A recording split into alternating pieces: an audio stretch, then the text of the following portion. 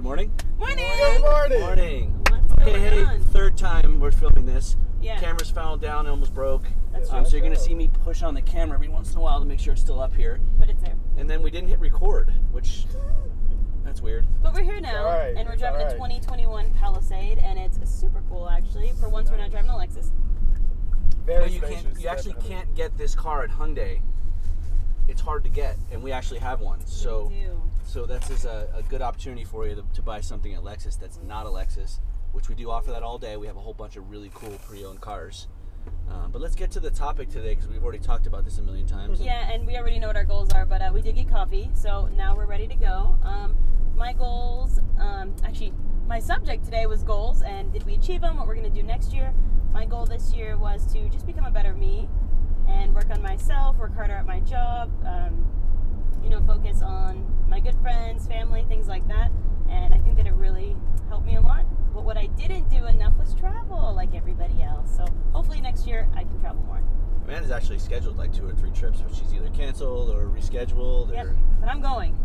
That's for sure. For me, goals are super important. At my age, I'm a little older these days. I'm 42, and I like to hold myself accountable every year to doing new things or trying harder or just being better at what I am doing.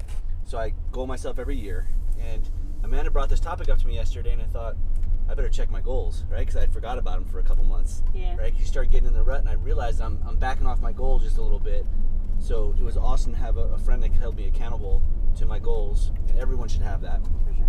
But I checked in on my goals, and about halfway through the year, I have a financial goal, friendship goal, relationship, health, all that good stuff. But it made me check back in and say, hey, where am I at with this? And I can put my foot on the gas. So, like for one of my goals was to have 5,000 followers on my Instagram page, because that's what we do for a living here is Yeah. social media. Yep. So I'm at 4,000, right? So if anyone's not following me, please do that. I appreciate it. But definitely write down your goals. Definitely look in them all the time, and have a friend hold you accountable to what you want to do in your life, because goals are about doing the little things every single day, It's true. right? Not the big things. You could say you want to do big things, but if you don't check in on them every day or all the time, you can't accomplish them. Yes. Yep. That's a quote. Yep. For me, I love this topic, by the way.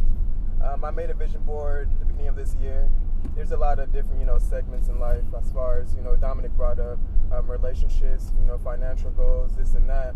So I always try to revise my goals if there's a, better route to achieve them.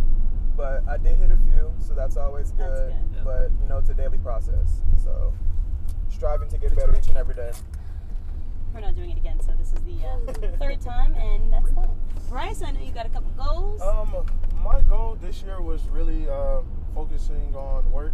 Like you said, during the pandemic, some of us we were out. We did come back. I did start sales again. Like I said, this is my second time around.